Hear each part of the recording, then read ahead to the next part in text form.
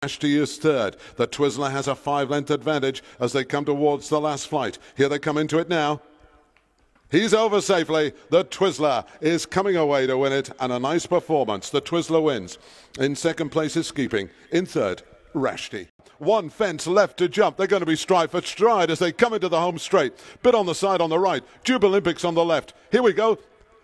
In the air together, Jubilympics this side takes it up. Jubilympics and James Bowen are coming away to win it. Jubilympics is going to win it for Emma Lavelle and James Bowen. In second place is Bit on the side. Here he comes into it now. Here comes Johnny, Aidan Coleman, Ollie Murphy. Can he do it? Here comes Johnny. Here he comes.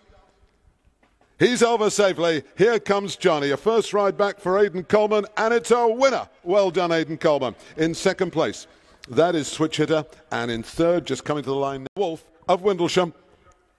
He got a bit close to it, but he's okay, and he's getting a bit tired out there.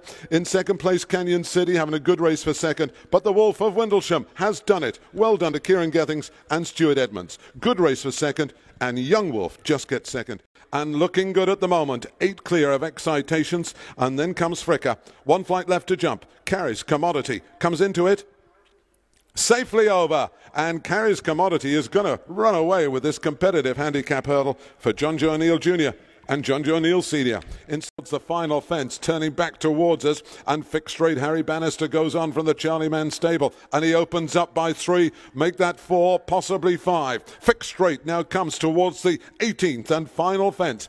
Under pressure, Sir Jack Yates. Under pressure in third is 147. There's one fence between him and victory. Here he comes down to it now. Oh, he's down! He's down at the last. Fixed rate is down at the 80, and also down is 147. Goodness me, a dramatic race.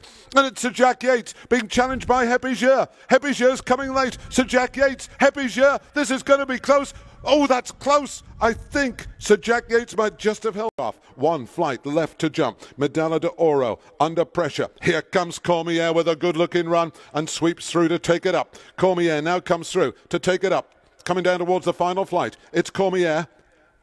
Safely over, a lovely jump from Cormier, and he's going to win again. Cormier, Danny Cook, trainer Brian Ellison wins nicely. In second place, Medalla de